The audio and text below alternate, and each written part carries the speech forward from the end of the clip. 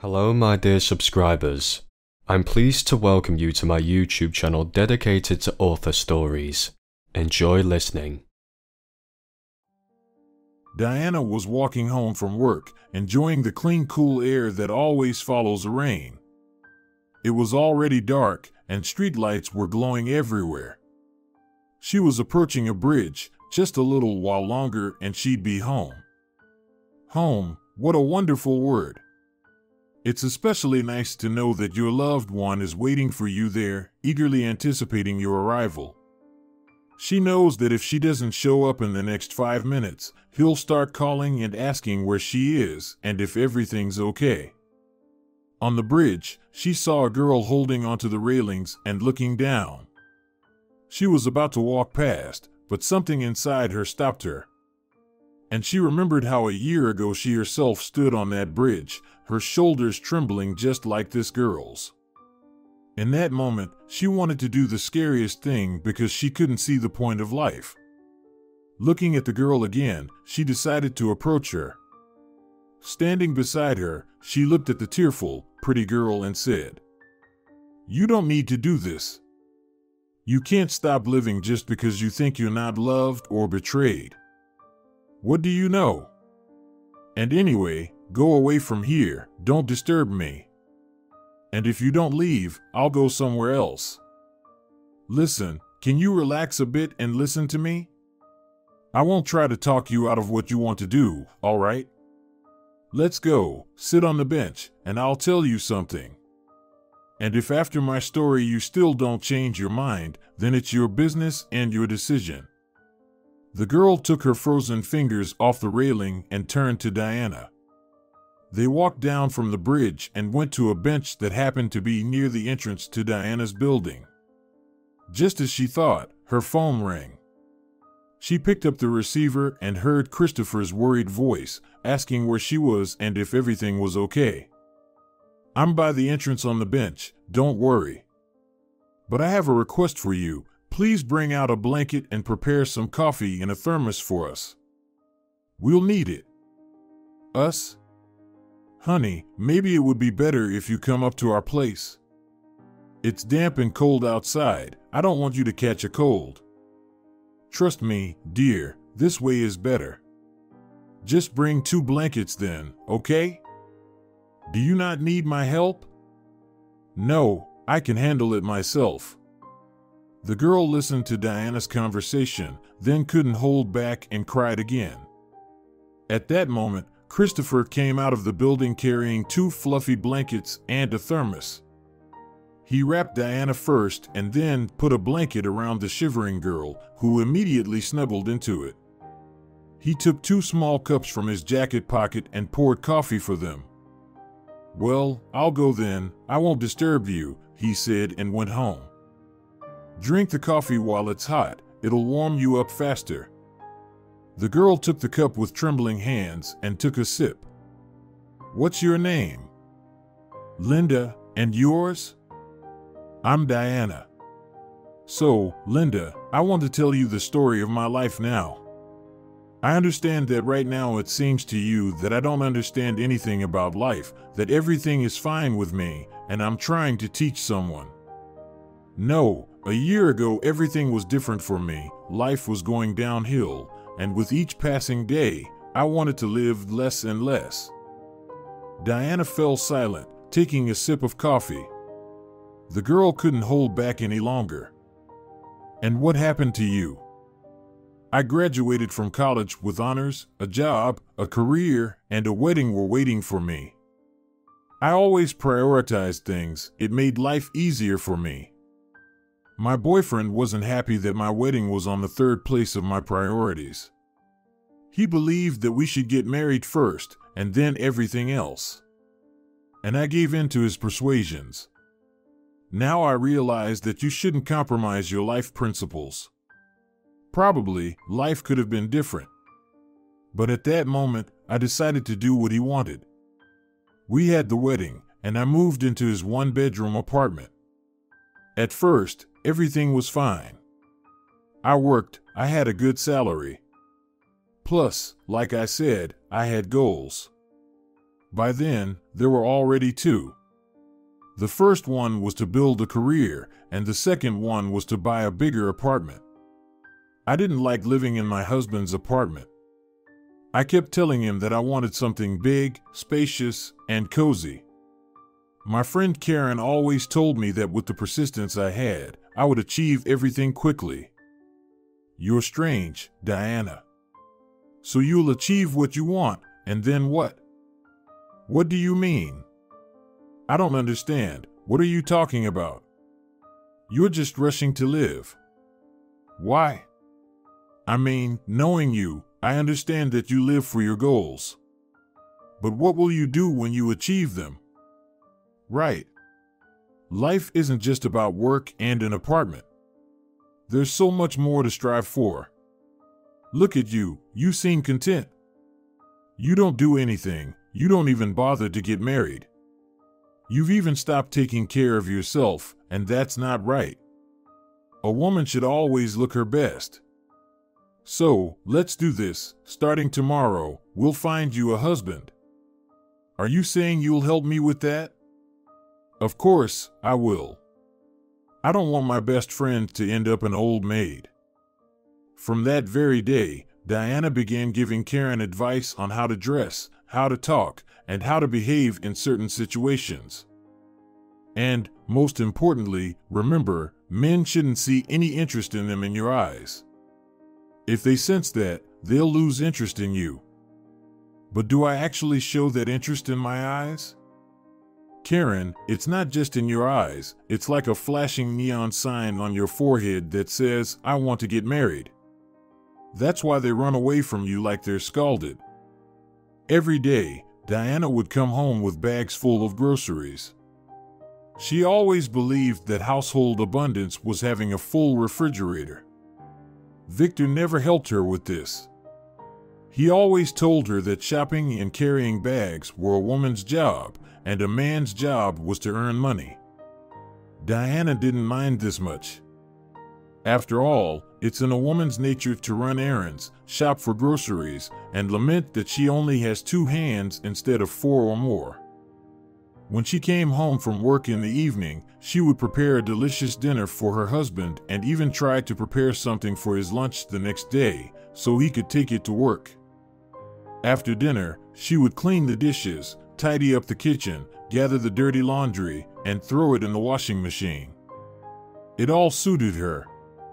She believed that this was what a family was like because her mother lived in the same way and taught her daughter to do the same. Listen, the guys at my workplace are amazed. I bring a full lunch and dinner every day, while their wives only make them a soup and that's it. You know, it would be fine if they made a different soup every day. But no, they cook a huge pot of all sorts of stuff, and the guys spend a week struggling to eat it.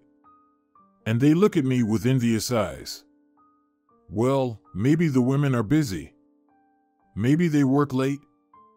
There could be plenty of reasons why they do that. No, there are no reasons. A woman must look after her husband.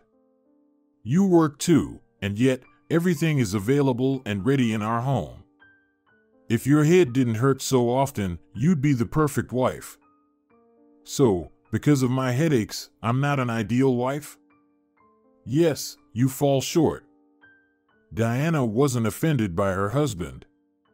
She was occupied with her job, saving money for an apartment, and thought that by the end of the year, they would definitely move into a new house. One day, Victor came home from work very angry and irritated. I've had enough. I don't want to work there anymore. What happened, dear? Calm down and tell me what happened. As if working at the factory like crazy wasn't enough, now they're saying that we have to clean our workspaces every evening. Not only that, but we also have to clean the entire workshop. Apparently, due to staff cuts, there aren't enough people to clean up. So, I told them I won't do it. I didn't go to college to work as a janitor. Victor, there's really nothing wrong with that. You won't be cleaning the whole workshop by yourself. There are a lot of people working there. I mean, each person cleans their own workspace, and collectively, the workshop is clean. What's the problem? No, I said I won't do it, so I won't. All right, here's what I've come up with. I'm tired of working for someone else. I've decided to start my own business. You know how good I am with cars, so I'm going to open my own auto repair shop. What do you think? Victor, to start something, you need money. Do you have any? Of course, I do. They're in an envelope in the closet under the sheets. Sweetheart, you know very well that I'm saving up for our apartment. So, don't touch that money. What are you talking about? I said I'm going to have an auto repair shop, so I will. I don't care what you say. Since we live together, everything we have is shared. The money you're saving is also shared, and I can use it whenever I want. And by the way, what's wrong with my apartment? Or are you afraid that I'll kick you out? Diana looked at her husband and wondered how he had changed. What was happening to him, and why was he treating her this way? No, Victor, I'm not afraid. But I do think that sooner or later, we'll have children, and it will be too cramped in one room for all of us. It's too early to think about children. So, you won't have time to save up for an apartment, and in the meantime, I'll open my auto repair shop. Victor indeed left his job and with Diana's money, rented a space and carried out his plan. At first, things didn't go well, but gradually people started to hear about it, and soon he needed an assistant. He hired a young guy from the neighborhood who had just graduated from college, and his business started to thrive. Diana continued to work, and in the evenings, she would lug home heavy bags, thinking that her evening would be just like yesterday, the day before, and a year ago.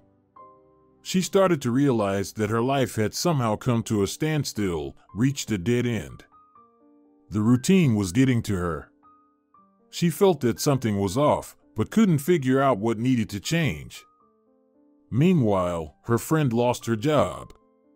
She made a serious mistake in her report, and their office management doesn't forgive such things. She got fired. In the evening, the tearful friend came to Diana's house, not knowing what to do next. Victor was sitting with them in the kitchen, looking at Karen who, while crying, explained that she had been looking for a job all day but couldn't find one. Karen, well, why are you crying? I actually need an accountant, reports, calculations, taxes. I can't keep up, and Diana is already busy. So, come work with me. And a woman's touch won't hurt, tidying up, putting flowers in pots. What do you say? And indeed, Karen, agree. Victor has been pestering me about these reports for a while, and you know how busy I am at work. A week passed since Karen started working for Victor. Diana began to notice that her husband was staying late at work. He would tell her that he had a lot to do, though this wasn't the case before. Another week went by, and he started demanding that she cook more for him. And when she packed his food in a bag, he insisted on adding napkins.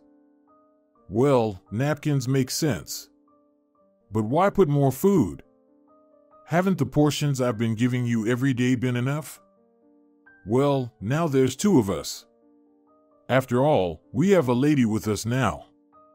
She really likes the way you cook. She's quite busy with work, you know. Wait, so where am I? Am I just lazing around the house all day? You 2 have settled in just fine. You're all working, and I'm supposed to cater to you too? Diana couldn't hold back. Don't raise your voice at me. There's nothing wrong with just putting a bit more.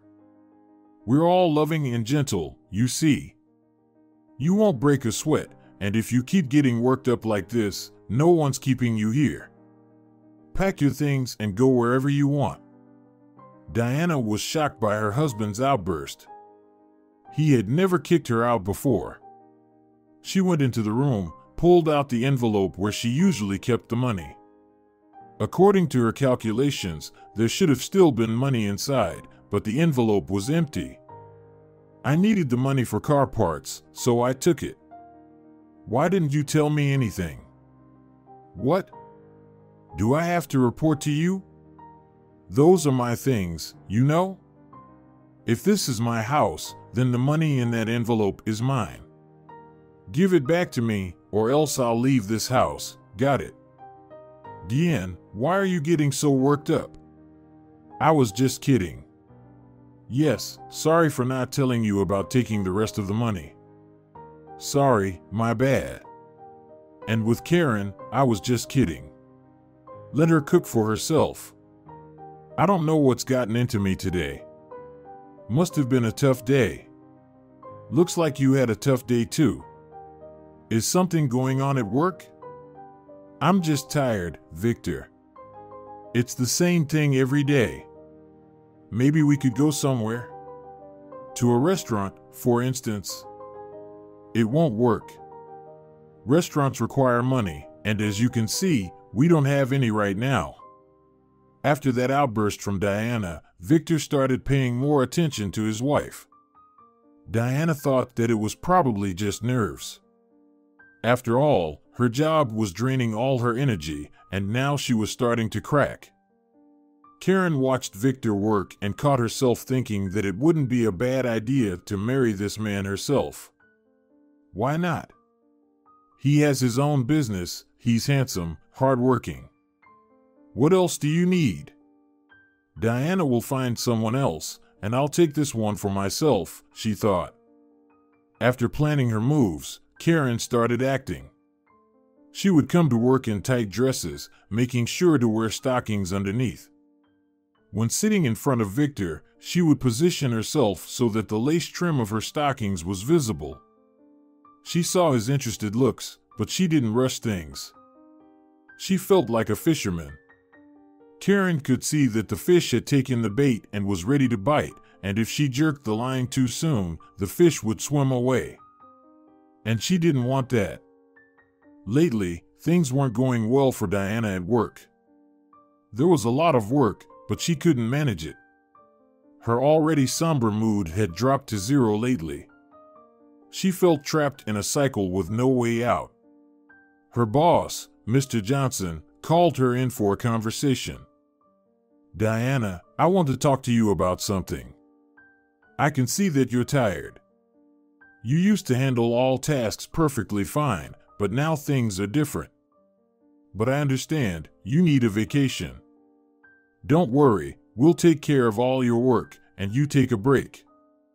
Not a whole month, of course, but I'll give you 2 weeks. 3 days, Diana said, realizing that would be enough for her. Why?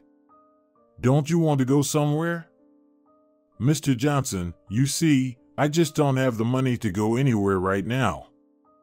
Don't you and your husband work? He does, he has his own auto repair shop.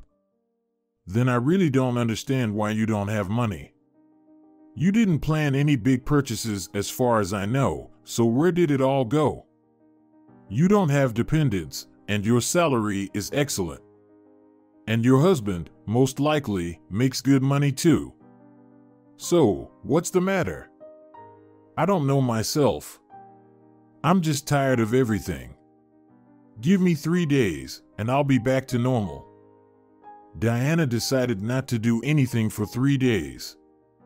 On the first day, she slept well, then prepared a simple dinner, took a short walk, and went to bed again. The next day, she woke up early, got dressed, and went for a walk in the park. She wanted to sit on a bench, watch people, trees. Just watch, because everything had been passing her by.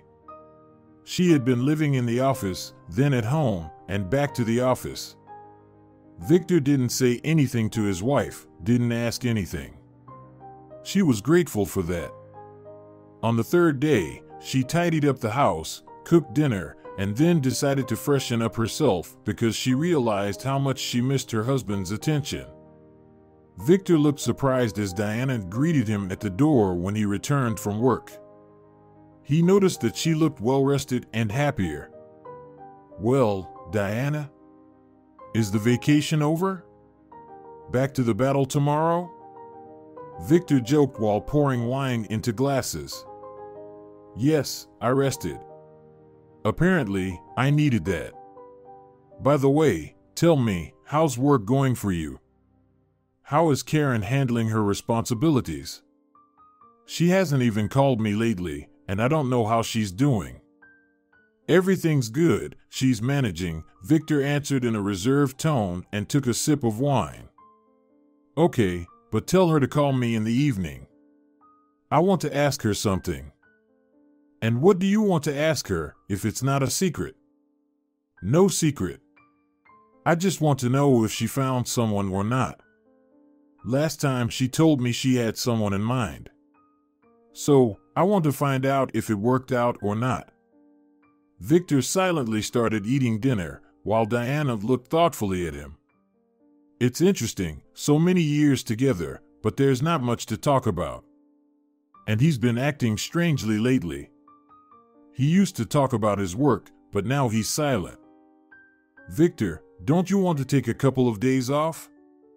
Maybe we could go somewhere. You know, it turns out it's really nice to just relax like that. It's great to relax when you have money, but right now we don't. By the way, I wanted to ask you about that. Is it true that there's no money? We're living on my salary. You've been working for 6 months, but I haven't seen a penny." "Well, I explained it to you. I have significant expenses to work properly. I need tools. That's why I'm buying them." "I see. And for how much longer are you going to be buying them?"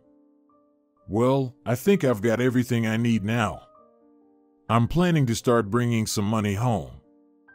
Diana was starting to doubt that, but she didn't say anything out loud.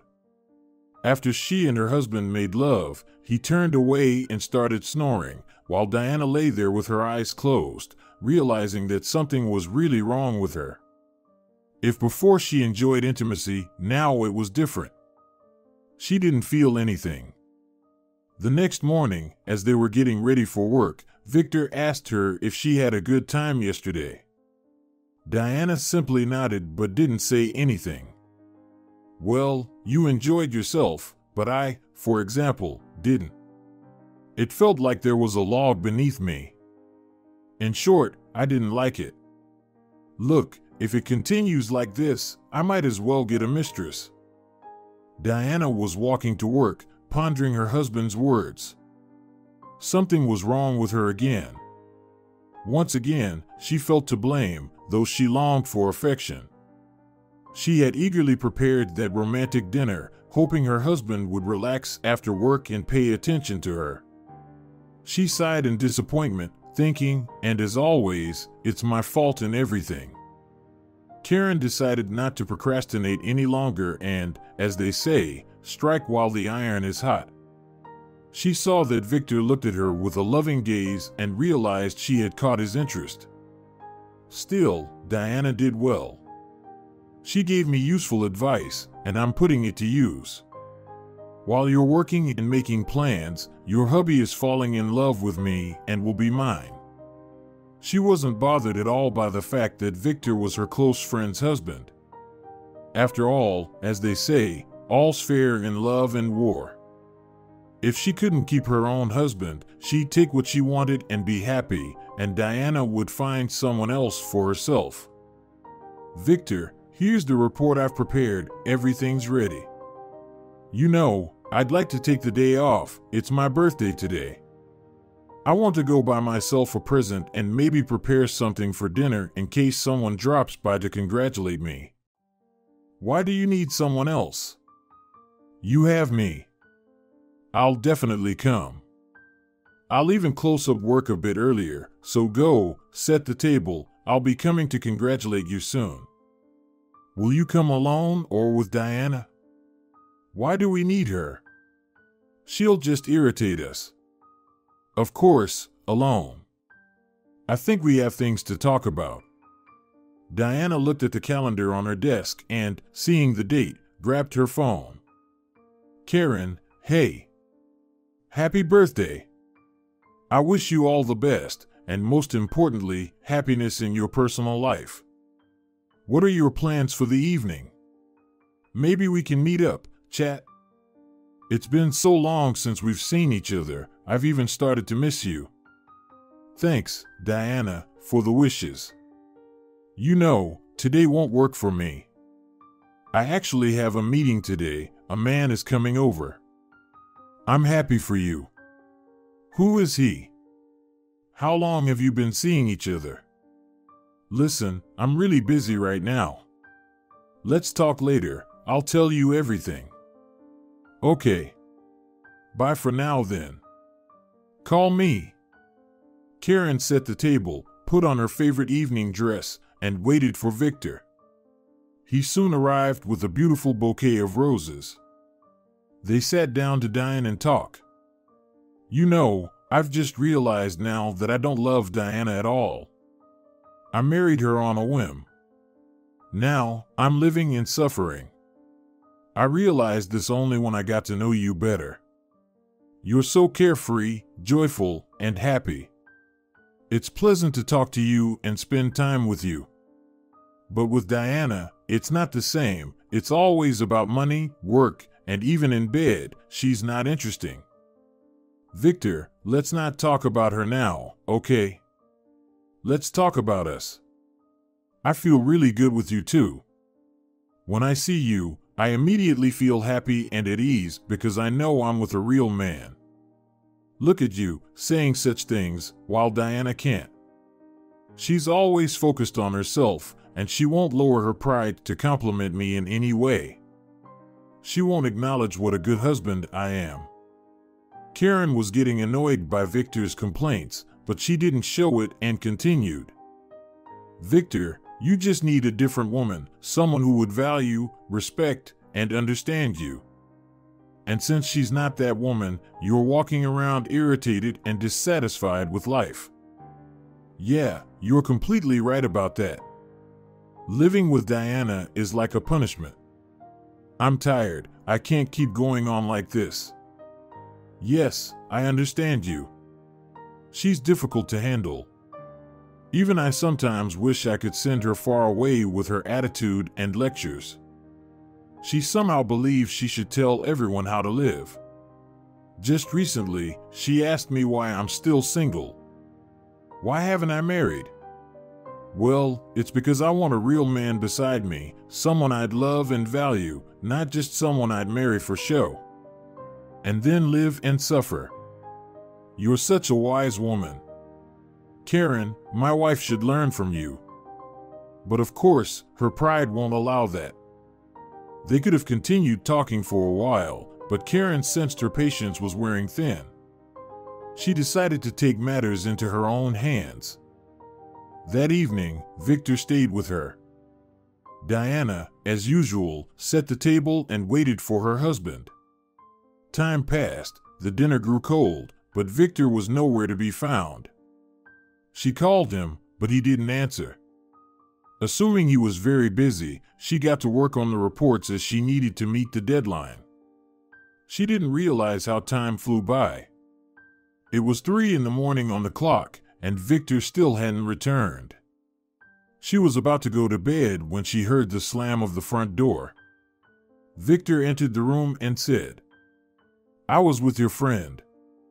She's amazing in bed, unlike you." He turned and collapsed onto the bed. A minute later, he was asleep, while Diana stood in the middle of the room, staring at a fixed point. Karen. How could she? She went into the bathroom, splashed her face with cold water, and looked at herself in the mirror. Yes, she had aged during this time. It was difficult for her to maintain this household. She couldn't handle it. No money, no goals, her husband sleeping with her friend and even praising her. She realized her strength had run out, that she no longer wanted anything, not even to live.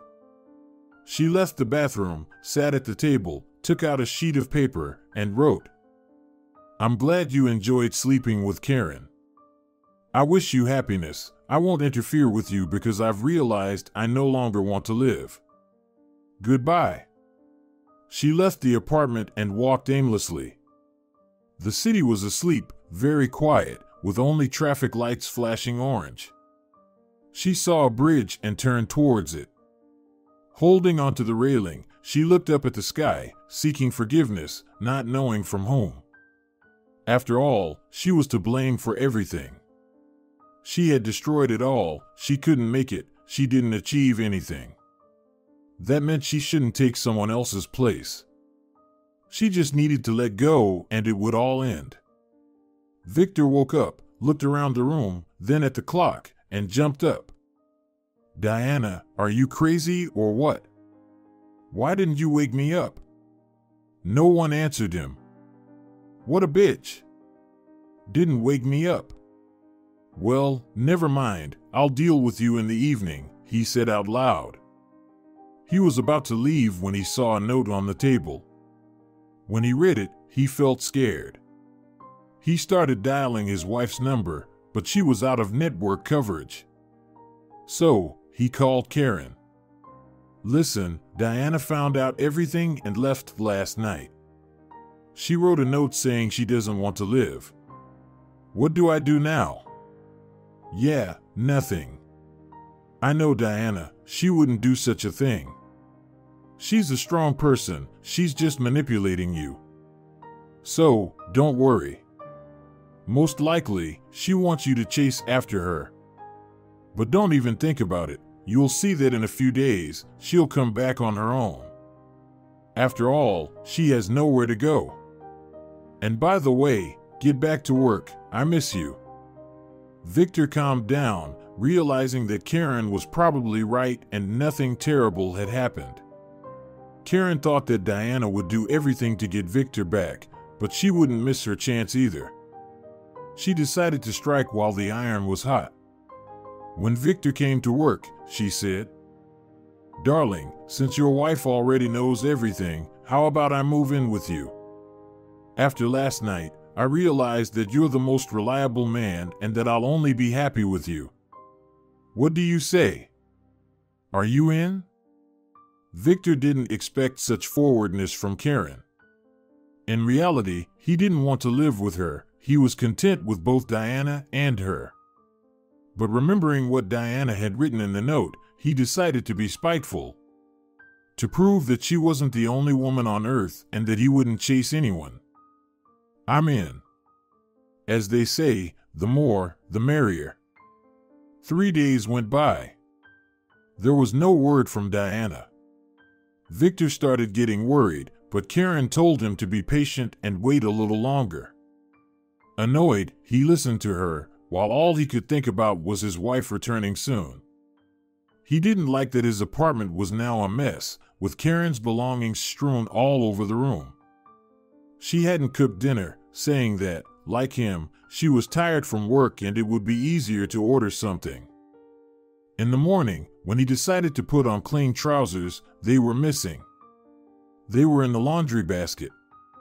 He habitually put them there, knowing that his wife would wash everything. Can't you even do laundry? And can't you just press a button and that's it?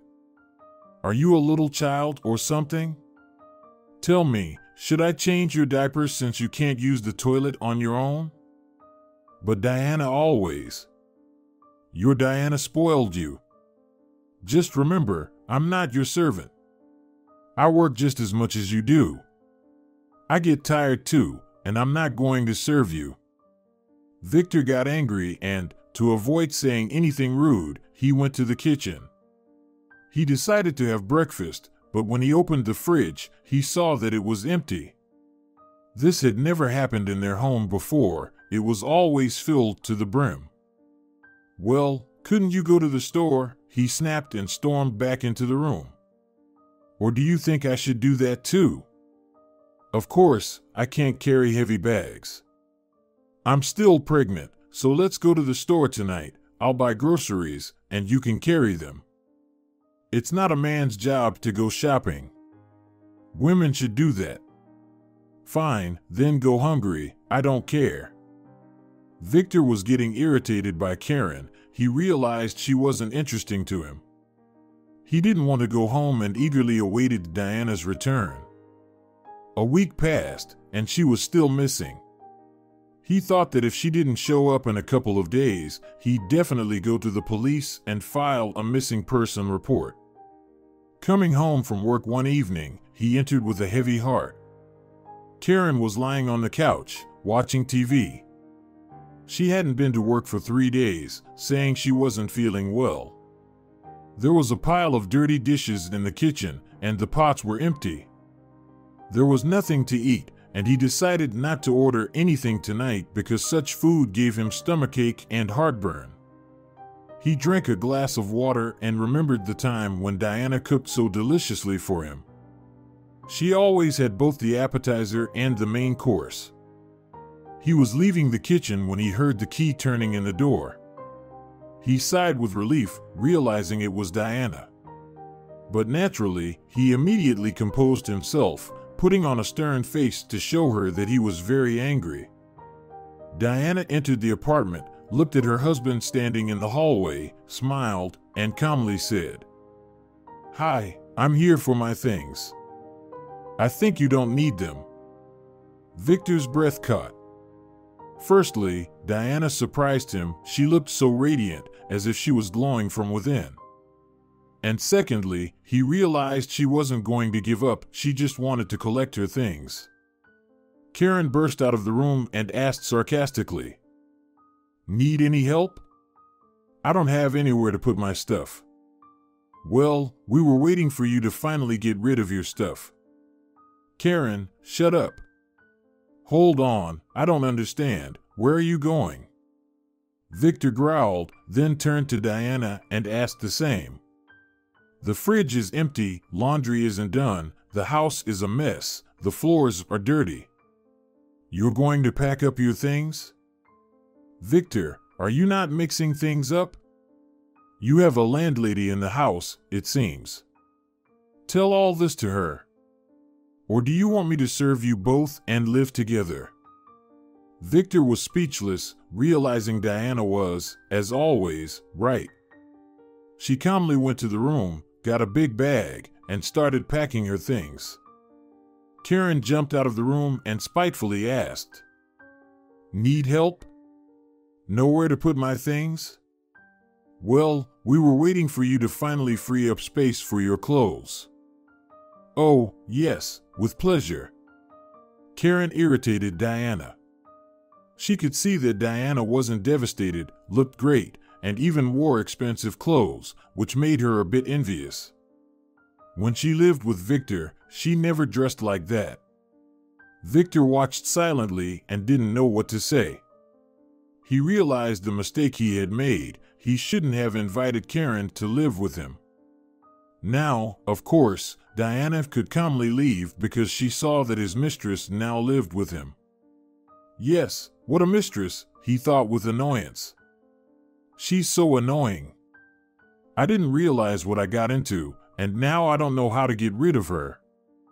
Only now did it dawn on him what kind of woman he had lost. After all, Diana did everything for him, and the fact that she became this way was only his fault. He took everything for granted, not giving her anything in return. "Diana, wait, don't be hasty. We've spent so many years together. Are you really going to just abandon everything and leave like this? Let's talk calmly. And let Karen pack her things instead of you. I don't need her. I wanted to do everything just to spite you. Now I see how wrong I was. So, what? I'm not needed. Weren't you recently confessing your love to me? Or are you going to say that you did everything just to annoy Diana? Yes, just be quiet. I don't love you, got it? Because you're worthless in every way, in household matters and in bed." Victor shouted. "So, that's how it is, huh? Fine. Let me tell you this, I'm pregnant, and we'll soon have a child. So, whether you want it or not, you'll have to live with me." Then she turned to Diana and added, And you need to find another husband because you missed out on your own. Don't worry, I don't need to look for anyone. I've already found someone, Diana said, closing her bag and heading towards the exit. Victor rushed after her and grabbed her arm. You're not going anywhere.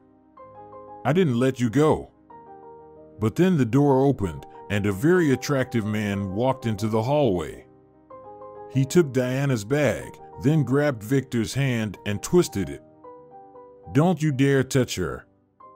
You lack the wisdom to keep such a woman by your side, even though you chose what truly suits you.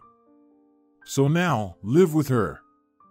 After saying this, he took Diana by the arm, and they left. Karen broke the silence. She really got herself a man.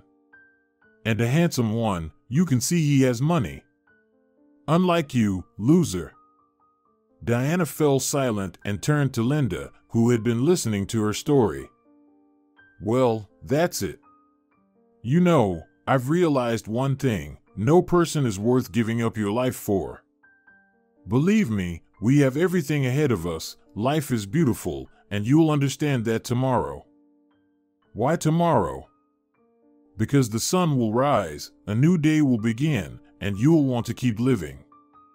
In fact, it's quite possible that tomorrow you'll meet someone who will love you just the way you are.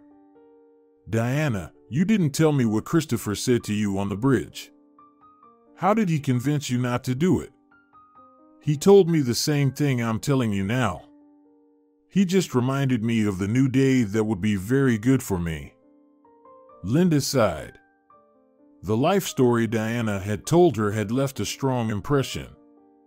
And she understood that arguing with her boyfriend wasn't worth what she had been planning to do. Thank you. If it weren't for you, I would have done something terribly foolish. I'm going home. I'll get ready for tomorrow, because I believe what you said. Tomorrow will be a good day for me.